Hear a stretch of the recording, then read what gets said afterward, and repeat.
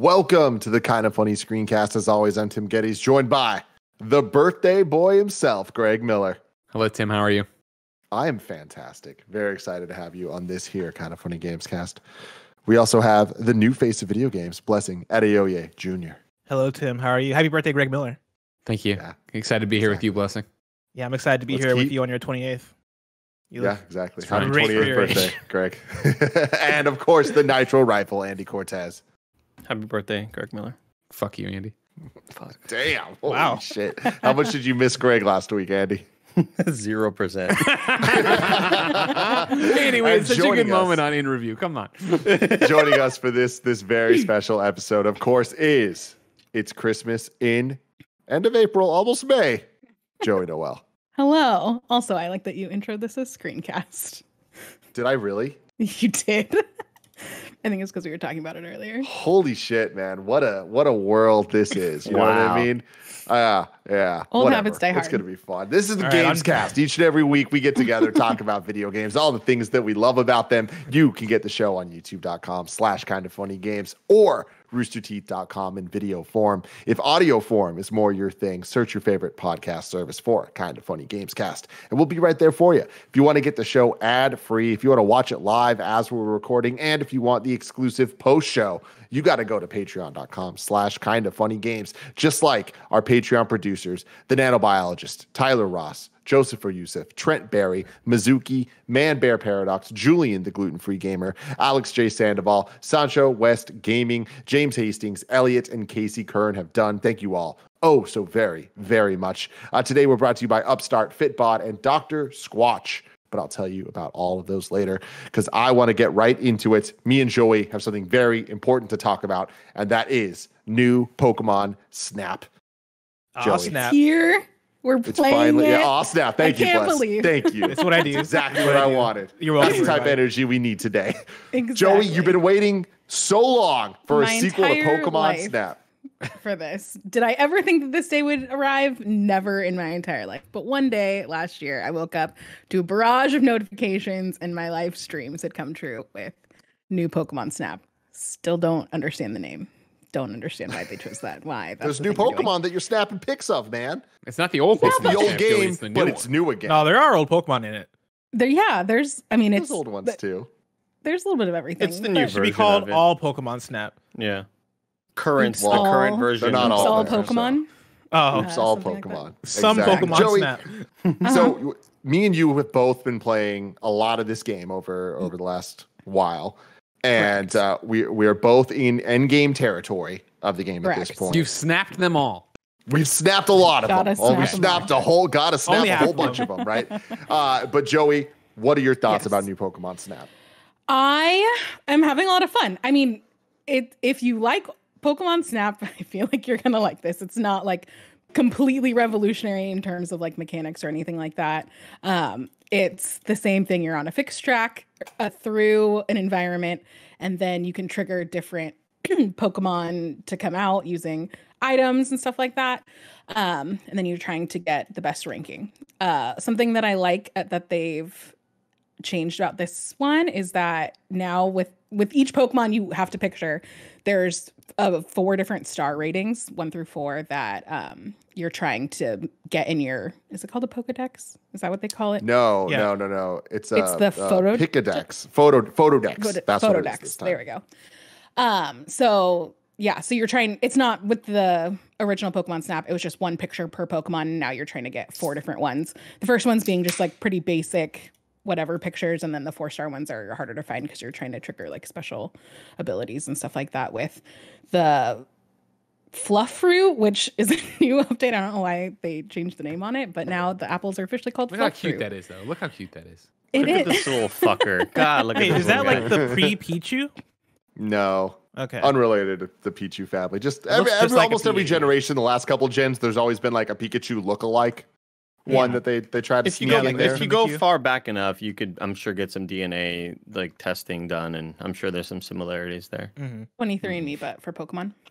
Yeah. Perfect. 23. Love it.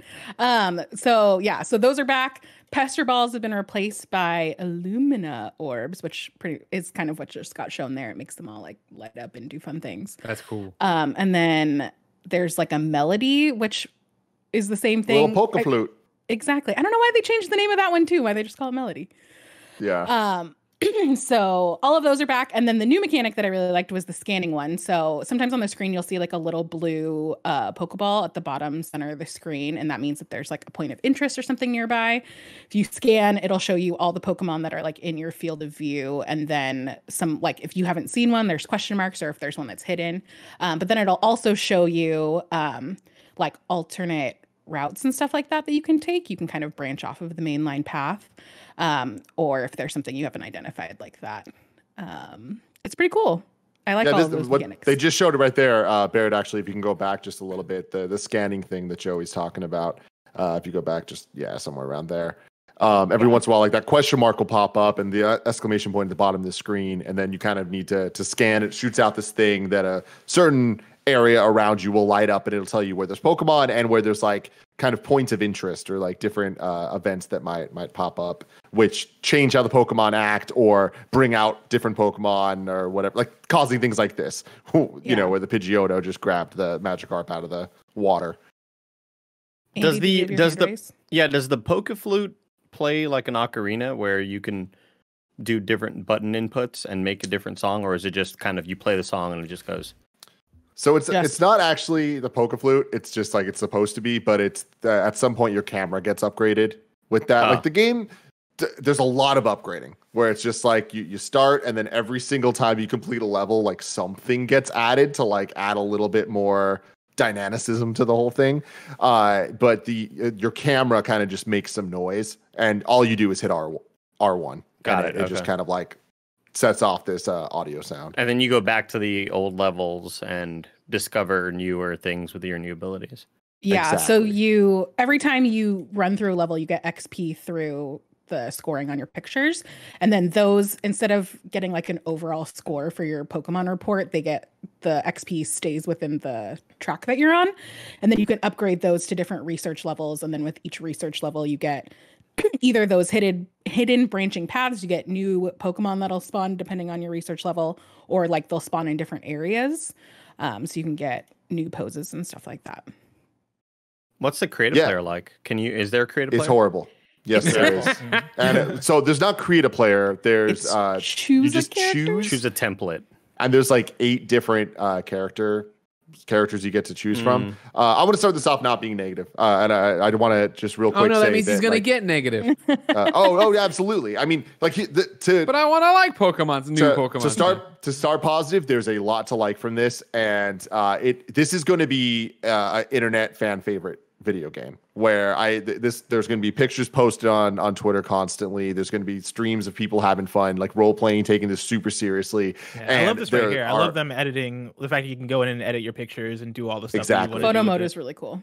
Yeah, there's a photo mode that functions kind of similarly to a lot of modern photo modes, and it's cool because you took the picture. It's not kind of just playing through the game like in Spider-Man or whatever, and like having a still and like messing with it. This you kind of feel a little bit more like you did something, and then going in and editing it's kind of fun as well.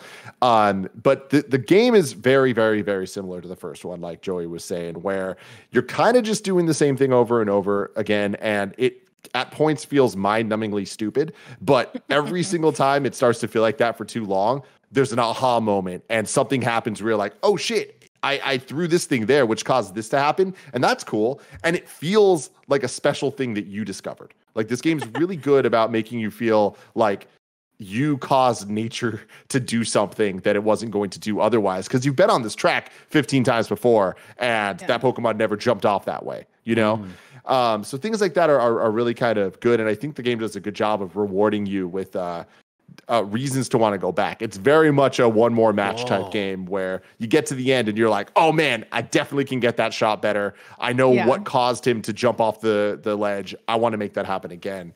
And so that's all great. But then to go to the negatives, the game very much feels dated and like it should not cost nearly as much as it does. Like this is to me a perfect example of an Apple Arcade game that I would review highly, where I'm like, okay, cool, there's a lot there.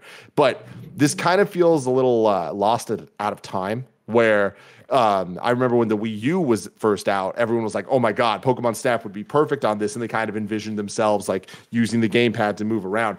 This doesn't do that. This is kind of just the N64 game, but a lot prettier. There's no AR. There's no motion controls. No AR. There are motion controls. There is motion controls, but you know they kind of just work as motion versions of the analog controls, as opposed to like a new way to play.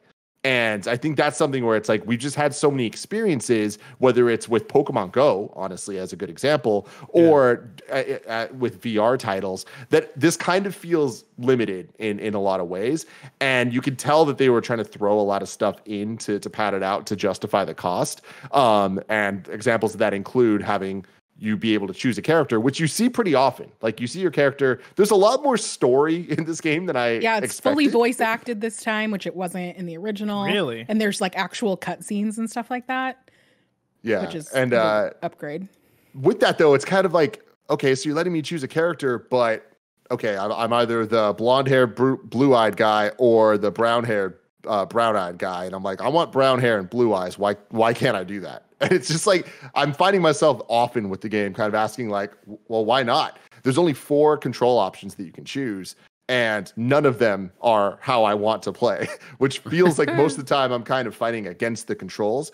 And it's one of those classic Nintendo things of, it does feel like that's part of the design. It does feel like you're supposed to struggle whipping around to get the perfect shot you want. So you go back and you're like, okay, next time I know exactly what I got to do. It's frustrating. And I feel like there's a lot of little things like that I wish that they would not give the illusion of choice when there actually isn't any. And I'd rather if they were kind of just like, here's what it is, go forward. But with that, I do think that there's something just oddly peaceful about playing the game. And, it's like not a surprise, but going through it, I feel like it does a good job of feeling like a Disneyland ride, like not one of the stressful Disneyland rides, but just one where you're kind of just there, taking in all the scenery, whatever. But it does a good job of adding enough engaging moments and things like the little scanning popping up. I feel like it's very well done where you're never going too long of a stretch without the game telling you to do something. But it's never overwhelming where you're just like, oh crap, I'm trying to do this and they're pulling me this way and this way. It's kind of just like, okay, cool. I was getting a little bored just looking at the same species of Pokemon right here. But, there's some glowing thing over there and I'm scanning it and I wonder what that's going to open. And as you go through the research paths, like Joey's talking about, like essentially you're graded on the pictures you take and the 4 levels she's talking about. You get points based on each of the 4 levels. So per level you're in, you can let's use Pikachu as an example. There's a 1-star, 2-star, 3-star, 4-star Pikachu. You get points that go towards your experience for each of the stars. So the game kind of incentivizes you to go back and take worse pictures if you get a 4-star to begin with. For completion reasons. But not just completion reasons, but to be able to get to new areas and levels in the level even. So there's research level 1. And you go through, and it's like it takes 30,000 experience to get to research level 2 in the beach level, right? And Pikachu, the 1-star will give you 2,000 experience. The 2-star gives you 3,000, so on, so on. But you can go through, play that level 4 times, and if you get the 1, 2, 3, and 4-star Pikachu, that adds up to, let's say, 15,000 experience. That's a big chunk of the experience levels you need to unlock research level 2. When you unlock research level 2 on the beach, that's when things start radically changing on the level you've already done over and over again. And there'll be different Pikachus things there, in the water and new Pokemon, and they interact with each other now. Like a Lapras. There's something in the water. Dead children. Yeah. But on top of that, it's like I feel like the game does a good job of having the kind of gameplay loop of you play the level the first time and it feels just like a basic ass Snow White ride at Disneyland type thing. But then when you play it again, you're like, okay, I'm real close to getting to that next level and I know something cool is going to happen. You play it one more time, you get that. And then that kind of loop starts over again. But before it starts getting like, I'm over this, they'll throw something at you where it's like, oh, well, now you have this illumination ball or whatever it's called that completely changes how the Pokemon you've already interacted with a whole bunch of times interact with you. and it feels exciting. Like the game does a good job of like making the dumbest, most repetitive things feel kind of hype. And it's like, these Pokemon are never fucking looking at you. And it's frustrating when you're playing where it's like, turn the fuck around and let me take your goddamn picture. Hey! But then when but it's like, you know, I'll see this freaking, and I'm just throwing names out there like random. But like here's a Porygon, whatever, right? And it's like, Porygon, hey, look at me. And it doesn't do shit. And you take a picture, you get your 1-star point, and you're like, fine. But then the next time you go back on research level 2, it's like the Porygon's moving around a little more. And you're like, oh shit, you take a picture and you get the 3-star. But then the next time you go back in, you have the illumination ball. So you can throw the ball at him and he starts glowing and you take a picture there. Then if you play the little music on the flute, it like makes him do a little dance. Like, you know what I mean? Like, do a flip, Spider-Man. Starts twerking. Yeah. So it's like, it's little things like that if any of this sounds enticing, you're going to love this game. Can't fucking wait. I'm in. They got me, Andy. Let's go. Seriously, to me, the biggest negatives I have are the price. It is egregious. It is absolutely not worth the price. I'm just straight up saying. What is it, 60? Yeah, it's full retail price, and I can't believe that. They went 80 this time. I don't know why. These idiots will buy it. They love Pokemon. And that's not to say there's not a lot of content there. There is. It's just, and I do think that Andy was talking about completionists. I think completionists are really going to like this. It's a game that I think you can play for a long time and get a lot out of if you really want to snap them all, you know.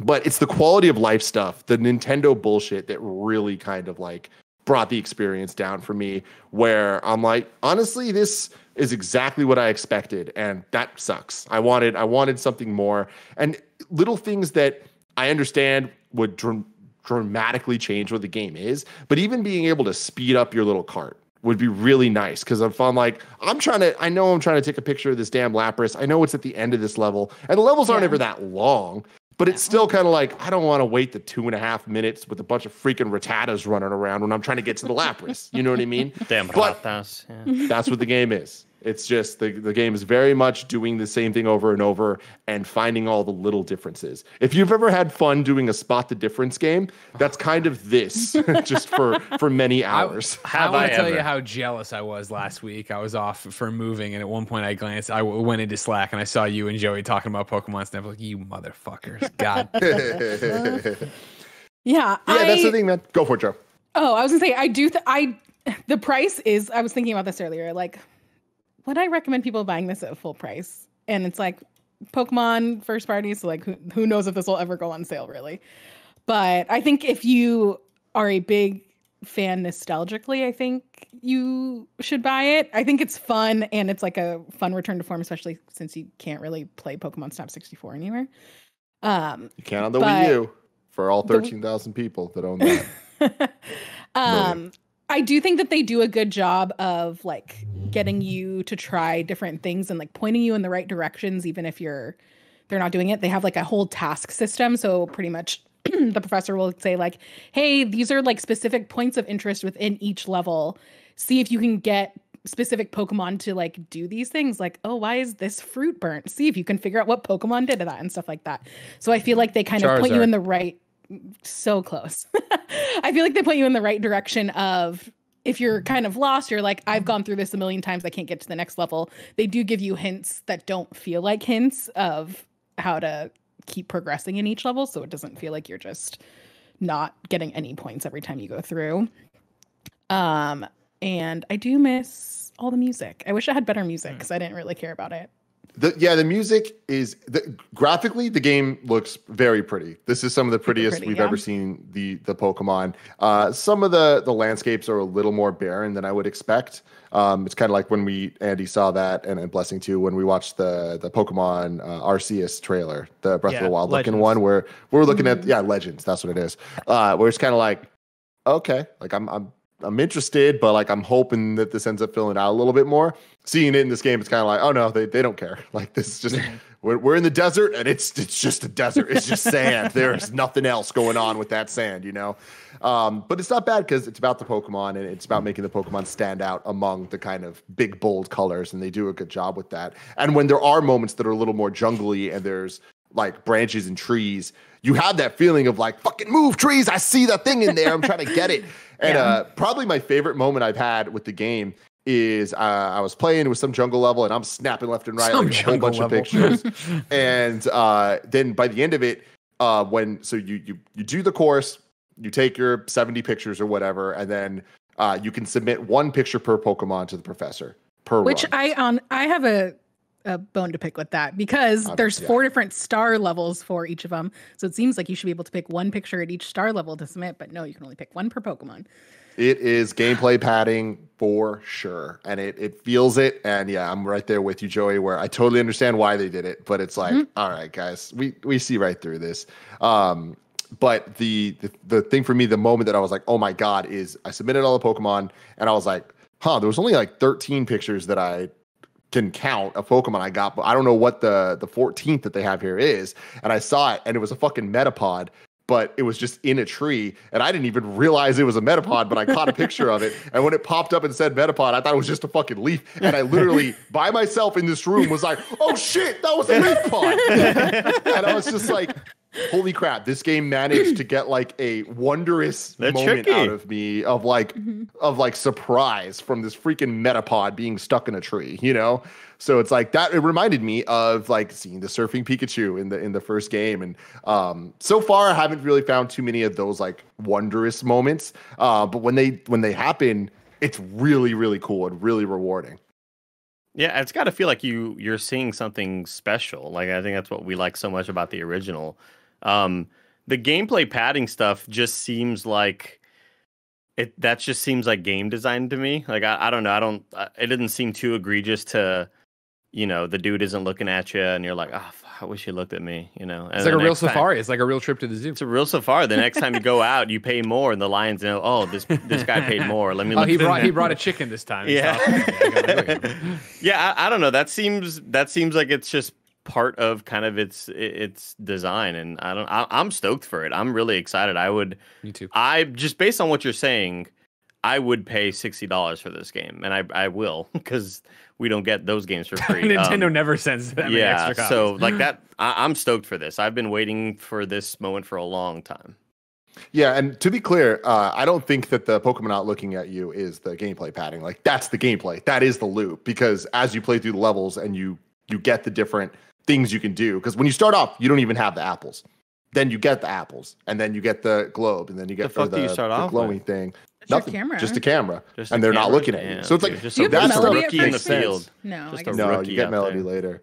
But what we're talking about is the padding, is the fact that they want you to get the 4 different pictures of each Pokemon, but they only count 1 per Pokemon at the end of each level. Round. Yeah. Where it's like you can snap a shit ton of pictures of them, and it's like I feel like 4 of them should count if they're across the 4 different star levels. Because there'll be many times where there are 15 different Porygons in the level. Hell yeah, but only 1 picture counts for them, you know?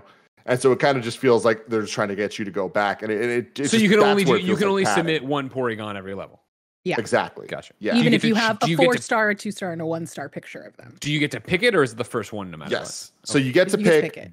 But there's also just an auto sort option, which, you know, just saves the most time. And honestly, it's just the best thing to do. Photographer, Tim, right? Well, you're never going to work at the New York Times. I've never once used the auto that. sort option. Oh, really? No, I go through and I look through all my pictures and figure out which one has the best composition. Is it placed right? All that. Yeah, see, Joe, I feel like that's Joey's a Peter Parker. Tim's an Eddie Brock. All right? It's like when your smartphones are like, we'll take a photo. I like we'll pick this photo out of this burst shot. When your smartphones do that, it's like, no, I want to pick what. Okay, you don't get that's computers. All fair. Computer, you can't tell me what art is. All right. Yep, that is fair, but the problem is the computer then is the one deciding what art is, and that's my problem. Is if every time I try to pick a picture, it's never the one that's most valuable.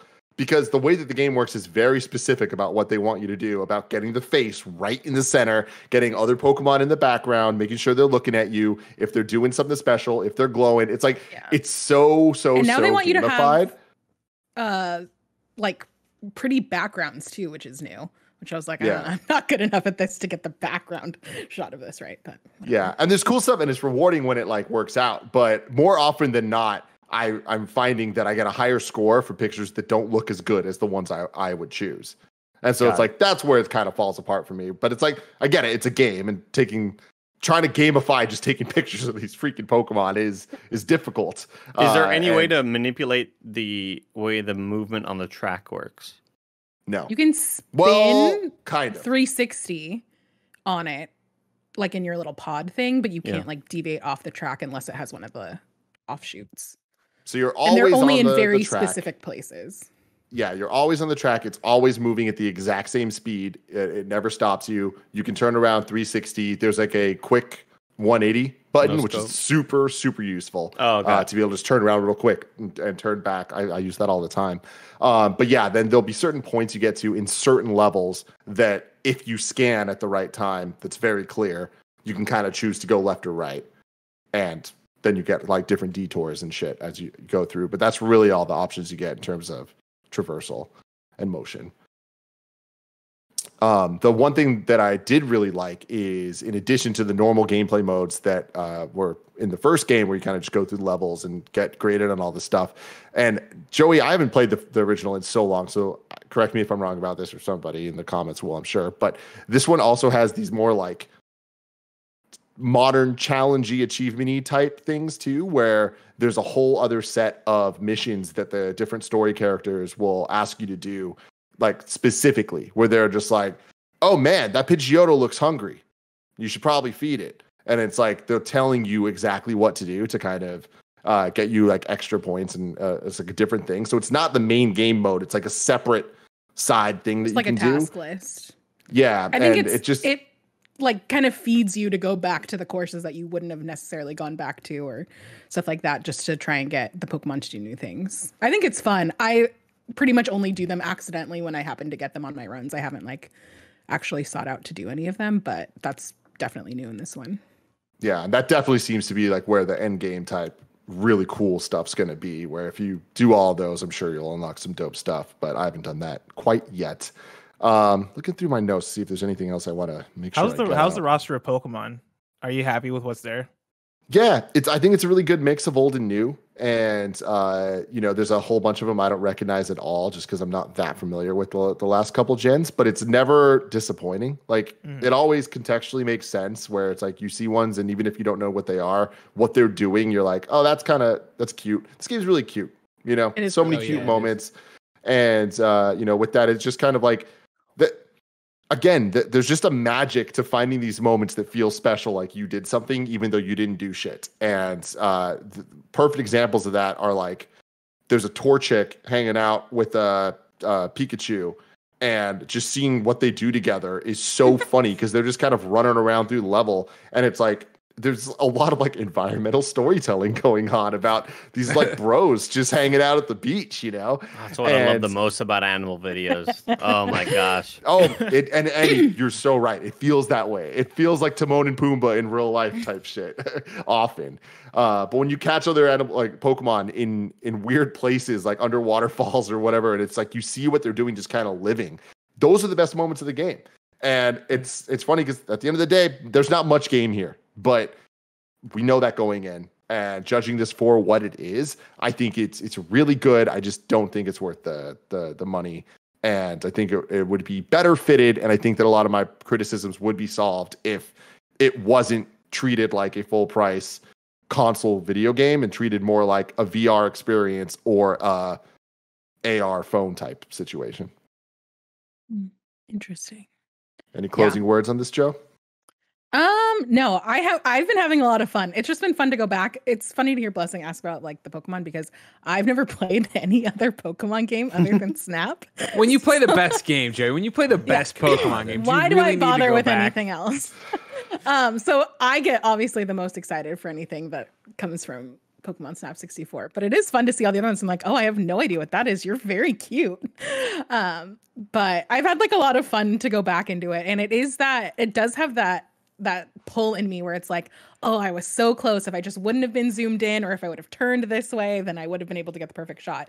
So I do feel like that tug to go back. And in that case, I think the loop for it is good, at least for what I like to, or how I like to play. This You is got any exciting. final questions? This is exciting. I can't wait. Yeah, I don't have a question. Stoked. I'm stoked. I'm ready to play. I'm so stoked you guys are stoked. That's awesome. I can see Greg really vibing with this in a weird way. I was not expecting anyone else in this Gamescast to care about this game. Oh no, man! Like Pokemon Snap is a weird one because Pokemon Snap was one of those. During high school and like throughout high school, when we'd go to Michael Bryan's house, we would obviously play Smash Brothers, win that stupid championship belt. We had WrestleMania 2000 into No Mercy, all the GoldenEye, Perfect Dark, you name it. And his brother was younger than us, and he had Pokemon Snap. And I remember Mike making fun of him often for it, and then eventually coming over, and Mike was legitimately playing it. And so it was one of those games that I sat on the couch and watched a lot of and always really dug. And I'm super in the mood for it right now to go through and have a chill, relax, go through, take some photos, try to get pull the Joey card of get the composition right. I see what this edit mode's all about. Start playing with backgrounds and stuff like that. I just like taking pretty pictures too. Is there an ADS on the rifles? No. Yeah, so I was waiting for you to ask about a dash mechanic.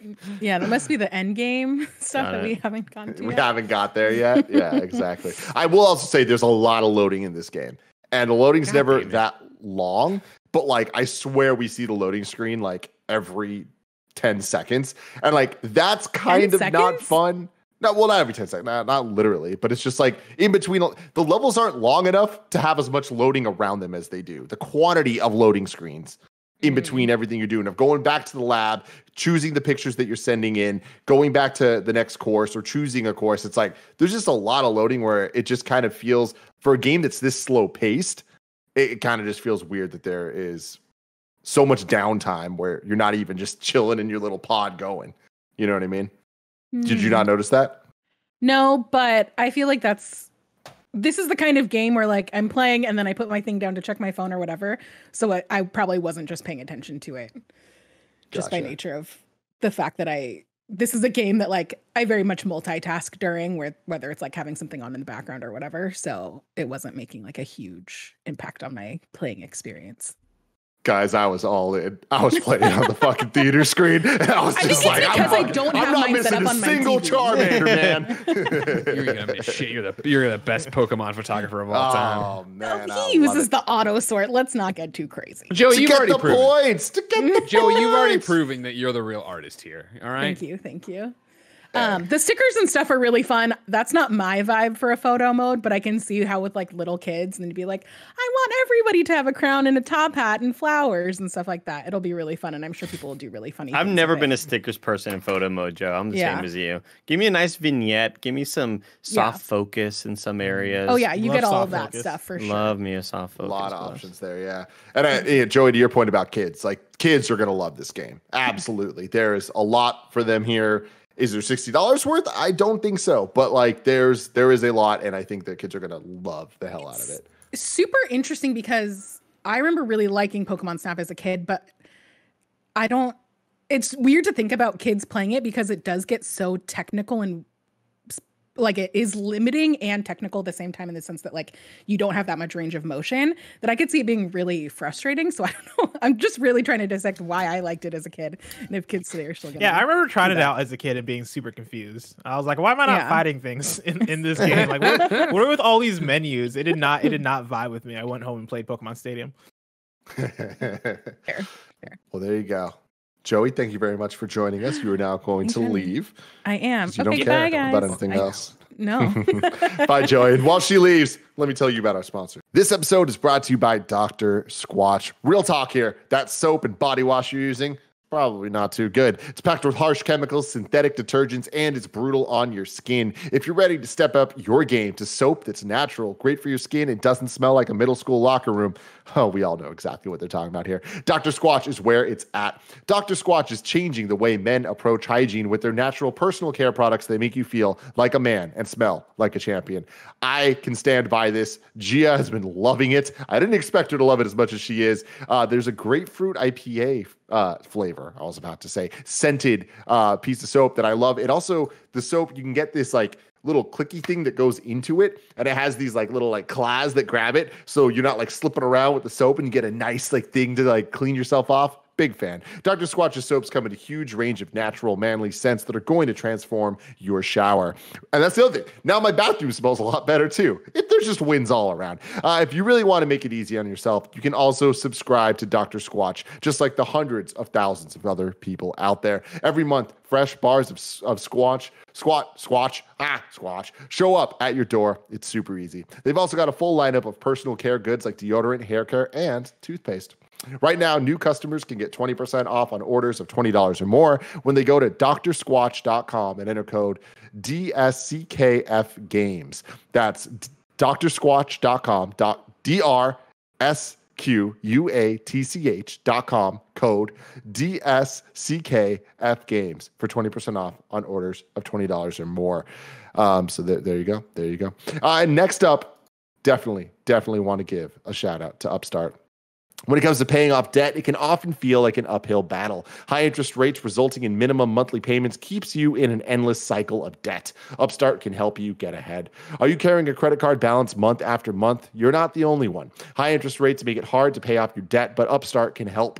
Join the thousands of happy borrowers who made that final payment, including one of my best friends who had a lot of issues, but really his biggest problem was just that the debt was all over the place. Upstart was able to help him consolidate it all, and now he's all paid off, and trust me, he's a much happier person. Whether it's paying off credit cards, consolidating high interest debt, or funding personal expenses, over 500,000 people have used Upstart to get a simple fixed monthly payment.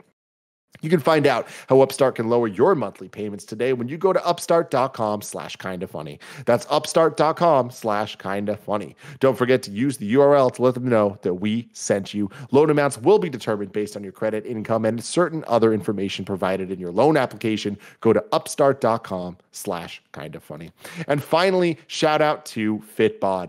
Don't get stuck doing the same workouts. Making progress towards the future you means overcoming new challenges. FitBod creates a fitness program that continually adapts with new exercises and dynamic intensity that adjusts to how you're progressing, so you'll be challenged to meet your goals at your own pace. Gia has been doing this. She loves it. She loves making sure that her body is working to its utmost capabilities. And again, what they're just saying here, it's just like not doing the same thing over and over. Not only is it better for your body, but also keeps it fresh, keeps it fun, keeps it sexy.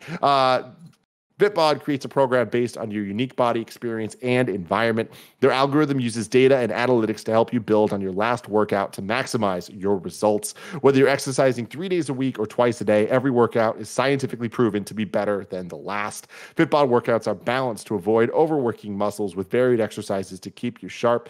If you have no equipment, no worries. FitBod has body weight routines for those looking to get fit at home or on the go. I, myself, have been trying really hard to better my life and get some type of fit. And all of this stuff is true. All of these little things, it does get easier every single time. And FitBod is a fantastic program that you can check out that will just get you started, or keep you going. Whatever it is, it's a fantastic thing. Pick up the pace on your fitness journey with FitBod today, and your future self will thank you. Get 25% off your membership at fitbod.me/kfgames. That's fitbod.me/kfgames. 25% off at fitbod.me/kfgames. And now that we're back, before we move on to you guys, I want to give 2 quick updates. One's a PSA and one's just an update on my Tony Hawk Platinum, because I know everyone cares so damn much.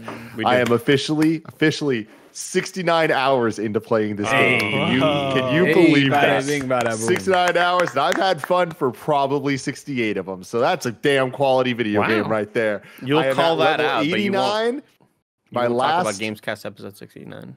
I know. I can't believe it. He also my 2 biggest failures. His trophies are still private. I just wanted to point that out to everybody. Oh, and they always will be. They're mine. They're not yours. But the 2 things I want to point out about that episode, Andy, that I'll never forgive myself for. One, I somehow missed it was episode 69, despite being called out, asking me what number the episode was. Yeah, I didn't call that out. And the other thing is when we talked about the Snyder Cut of video games, me not talking about Final Fantasy Versus 13. I've woken up in a cold sweat 4 times this week just thinking about that. How did I forget that? Good. Anyways, that's not what I'm talking about. Was your reality.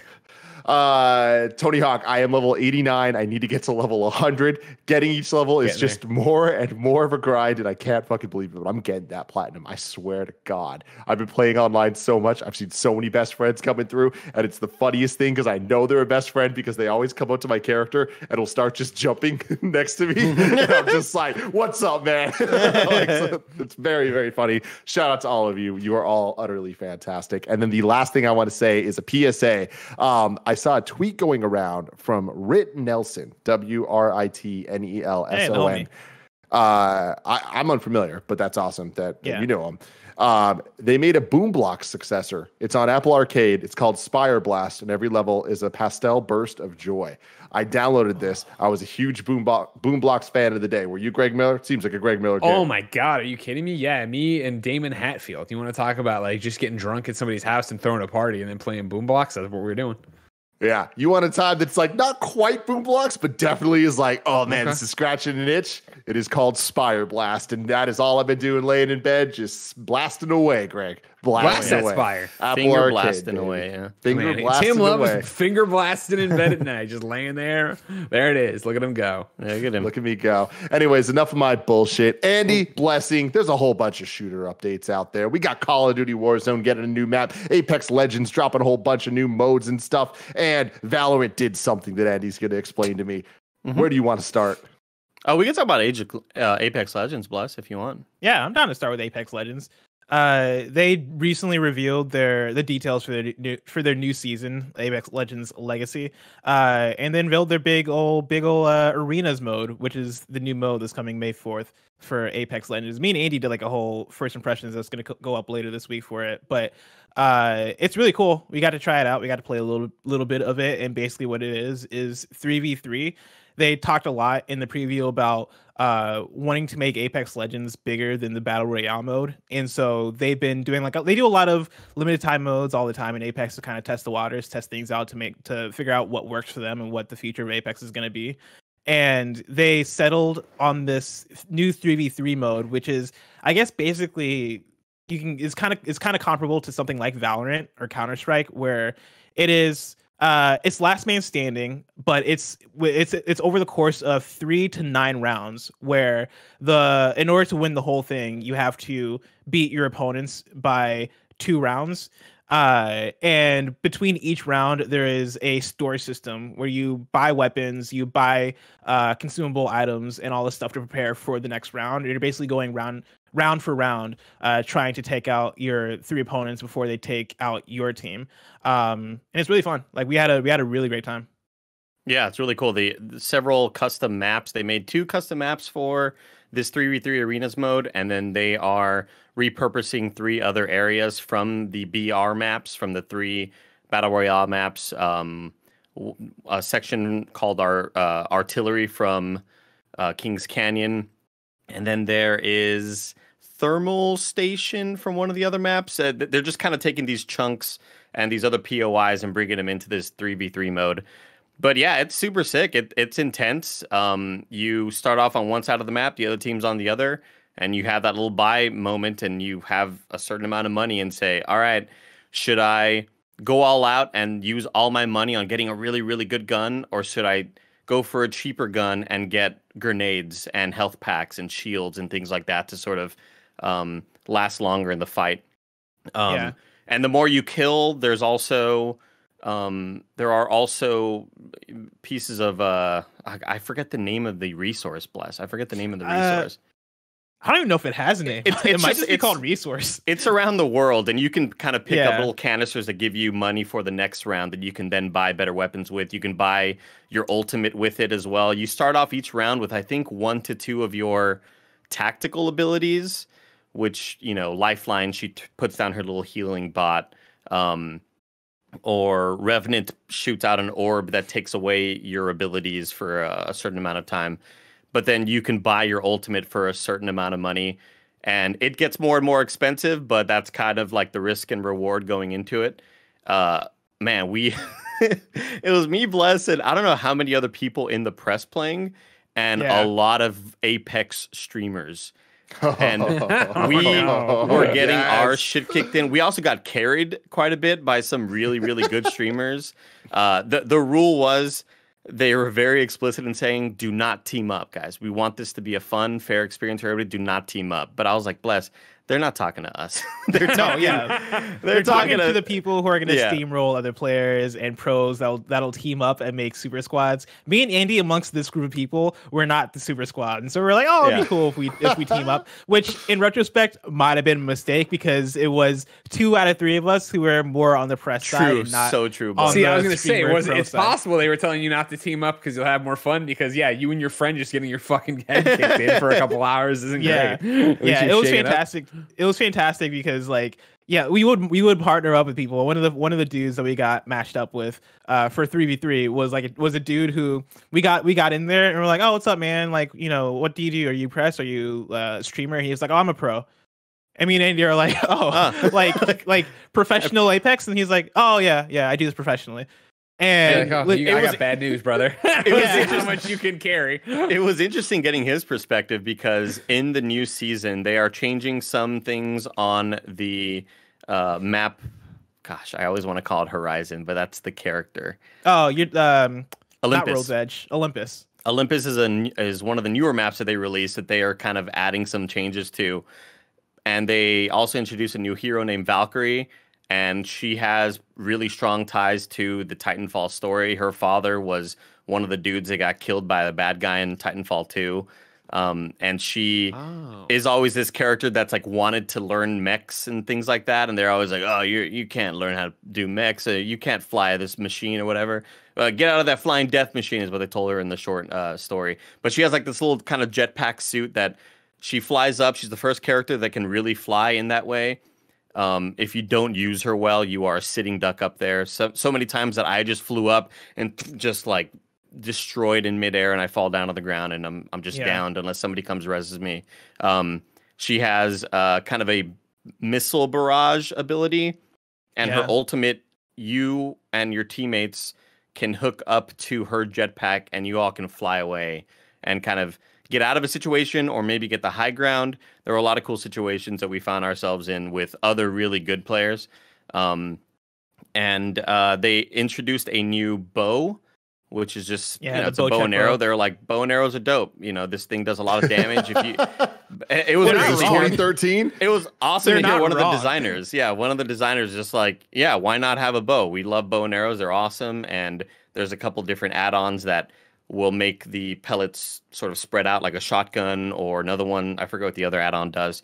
But it was cool listening to when we teamed up with the pro and him being like, yeah, this is going to suck, this whole bow meta. Like, I think it's going to become the meta already. It's so strong right now. Like, if it becomes the thing that people are going to gravitate to because it ends up being one of the stronger weapons and it becomes the meta, then as a pro, from his perspective, he was like, oh, it's going to suck because I'm going to have to use this thing and learn this thing. And I was like, oh shit, I never really thought about that from the pro side. I just use whatever gun I want.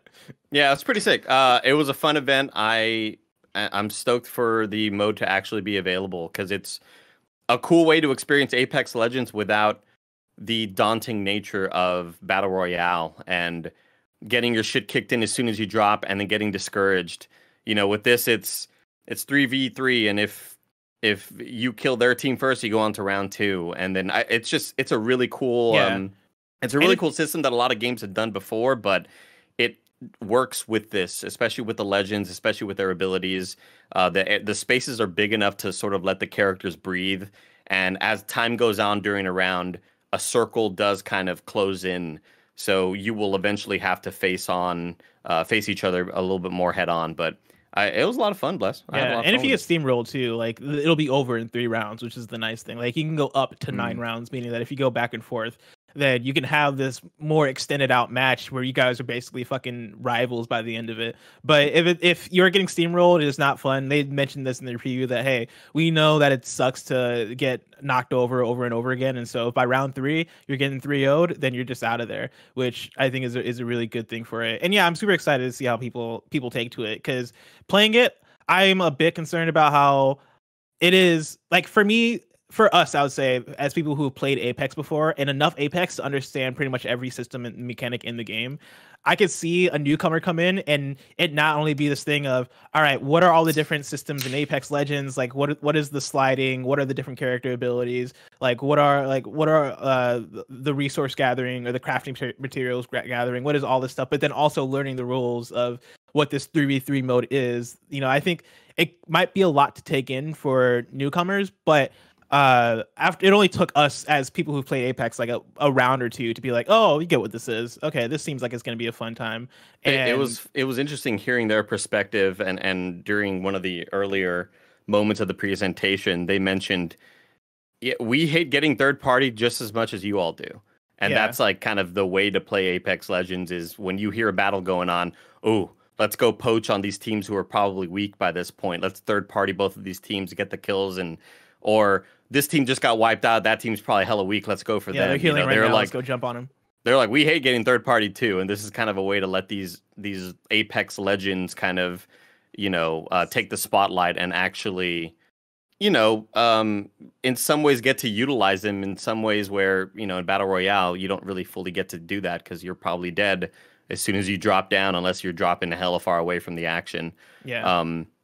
It was fun as hell. Like these characters are so cool. Like the Apex Legends roster, I think is so dope, and those characters I think would translate well to a mode outside of Battle Royale. And so I was expecting them to go something along the lines of something that is more team deathmatch Titanfall-y, or something that is more along the lines of Overwatch, because Overwatch has their hero characters as well, or something that's like Rainbow Six Siege.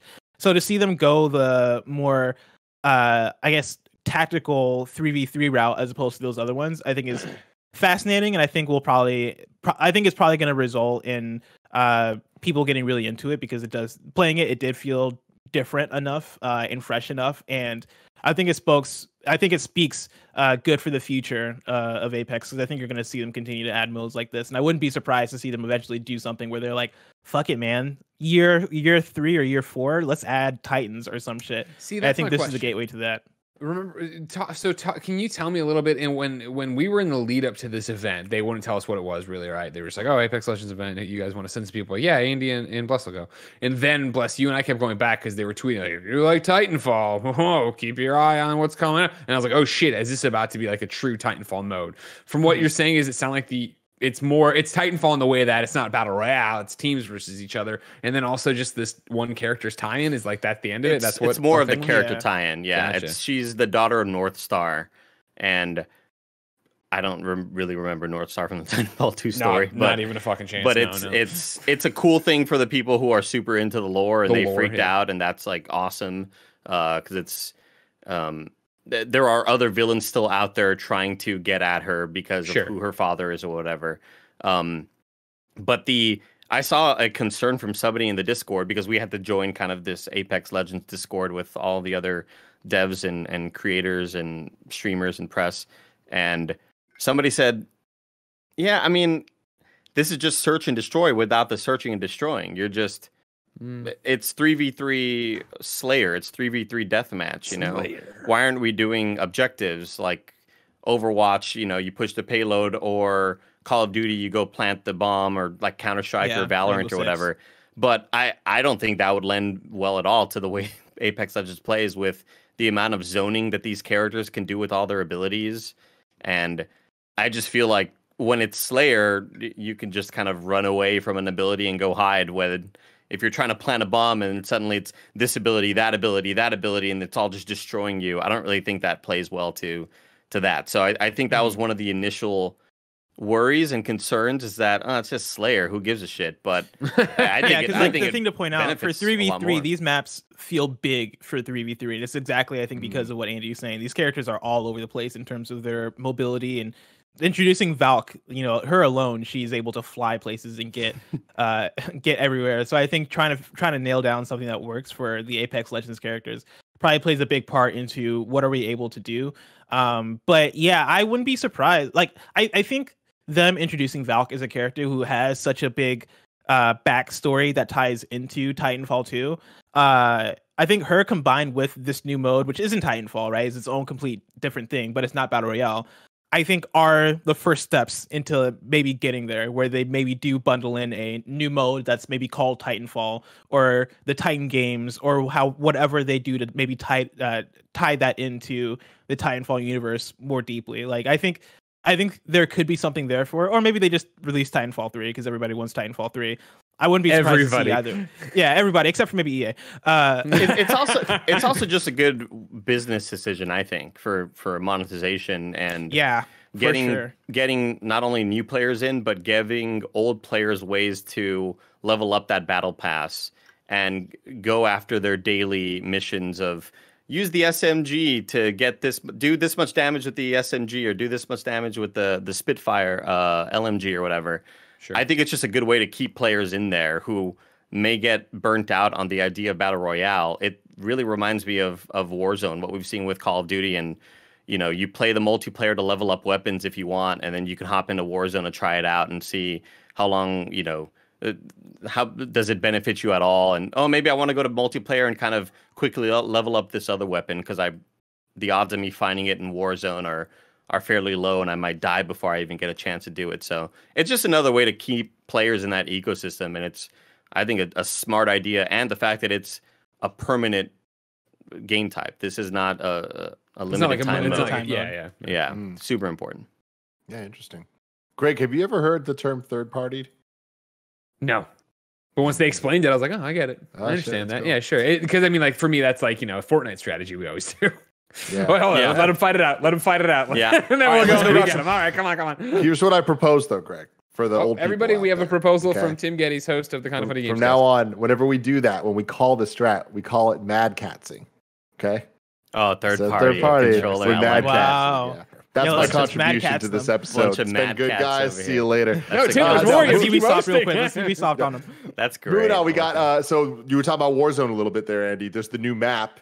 They were saying that the new map is here to stay. The old map is never coming back. What are your thoughts? So they totally changed the map. It's still Verdansk.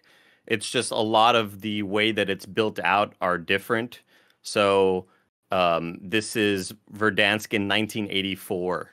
Because they had this kind of neat lead up to it where you go to this smaller map and you are trying to be the first team to find this bomb to nuke Verdansk, and it turns out that you were the one that nuked Verdansk. It's this really kind of, they let it into being this, you know, here's this tiny game mode, because they have a smaller map called Rebirth Island, and they had taken away Verdansk, I think, from being able to be played, and you were playing on this tiny mode, and it was something like stay alive and find this bomb and go plant it in the place or whatever. And when you do that, a cutscene essentially begins, and these nuke starts flying or whatever, and it destroys Verdansk. So it's like, oh, I was the one who did that. That's fucking cool. Which is a really cool moment for Call of Duty. Nowhere on the level of what Fortnite does with their big moments, with their big events or whatever, but still pretty neat. But for whatever reason, we are now in the past. We're in 1984. So a lot of the POIs and areas that you're used to in Verdansk are fairly different, not only just aesthetically, but some of them are just completely architecturally different. There's a big area near the north side called Dam, and now it's changed to Gora Summit, and it's kind of just like this big rocky area that has all these gondolas that you can go from space to space. They've changed. I'm scrolling down right now because I need help remembering. There's an area in the top right called Quarry that is now called Salt Mine. And with that, not only changes the layout of the area, but the aesthetics totally. And they also changed the visuals, which I'm pretty happy about. The shadows are... The shadows kind of have a little bit more of a bluish hue to them, as opposed to being like this dark black shadow, because people would just get the skin called the rose skin. I'm getting really deep into the Warzone meta, but there's a skin you can get in Warzone called the rose skin, and it's a woman who's like in all black face mask and everything like that, and they would use that to hide in the shadows. And so apparently with this new lighting, I think it looks a lot better, and not only aesthetically, but apparently it's just better for the gameplay as well. But yeah, they changed a lot of shit in Warzone. A lot of the areas are there's a stadium that they had built out sometime a year and a half ago, and now it is sort of the stadium being built in the process of it because it's in 1984, and a bunch of old cars are around. The only one disappointing thing though, the cars that you drive around with your friends are the same cars from current Warzone or like the newer Warzone. So it's like you're running around and there's a bunch of like 80s cars just everywhere, props, and you can't use them. But the only cars you can use are like the buggies, and this car's from 2020. That car's, you know, what's he doing here? Breaking my immersion. It breaks the immersion, Greg. 80s. Come on, it breaks the immersion. I think it looks better. It's I think it runs better as well. I saw this on TikTok the other day that in Endgame when the Black Widow's making the old peanut butter and jelly sandwich or peanut butter expires in 2020. Come on. You know what I mean? This is supposed to be 5 Oh, years. I thought you were going to say what are you doing? they canceled peanut butter 2 years ago. Bullshit movie, and that's why me and Andy are trying to re-review all the MCU. We're trying to re-rank all of them. Yeah. I think it's great what they've done. It's kind of what I've wanted them to do. I wanted them to do more of a Fortnite thing where, you know, certain areas are just being changed completely. And they also have DLSS, which is huge. Oh. I haven't seen a whole lot of benefits from it yet, but hopefully they keep on working on that. And Warzone has always had trouble running on machines, on PC mainly. So yeah, you're talking about like improvements on PC. I was talking to Nick today on the stream, and he was saying that he feels like there's not as much of an improvement on running on PS5 from what he was saying. He said it wasn't running that well from the update. So I'm interested to see what other console players are feeling with Warzone. Oh, really? Yeah. I wonder. But we all know Nick. He probably forgot to update his system or some shit. Exactly. Like, He's probably playing on PlayStation 4. He's probably playing the PS4 version. Yeah, who knows? You know, he's got his fucking mouse and keyboard connected to his console like a big weirdo. Like, come on, guys. Well, I don't think I've ever heard Nick be like, "Wow, this game's playing so well." It's always something like, "Oh, why is this happening this way? Man, the lag's messed up. Fucking Nintendo." Yeah, I will say though that got him. I just got had his ass. I had to Google it, and the next gen version of Warzone for PS5 and Series X are on the way.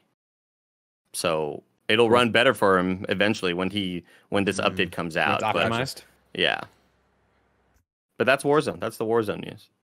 It's What's exciting. the New Valorant battle pass. news? Oh, hold on. Can I ask one question before we Go get for it. Go for it, Greg. So you talked about, you've wanted them to move more to a Fortnite and updating and yada yada yada. Have they confirmed that they're going to be doing that on a different clip? Like, are they going to be updating and changing the map more and more, or is this just like a kind of like a change for a while? Like, this is just like. Well, I don't know. I just think we get so spoiled, right? Sure. Like Warzone has been out since January of last year. It was like sort of, I started playing it at the start of quarantine. Yeah. And, throughout that time, they would change POIs. They added the stadium. They added this big old boat full of zombies that like nobody liked because they thought that update was going to be this update that just happened. They were the fan base was waiting for gigantic sweeping changes. And it was like a boat with zombies that would activate if you went near it. And it's like, fuck. People were getting frustrated because they look at Fortnite with how quickly they update their games and, take out fucking Moisty Mire or whatever the POIs in Fortnite are.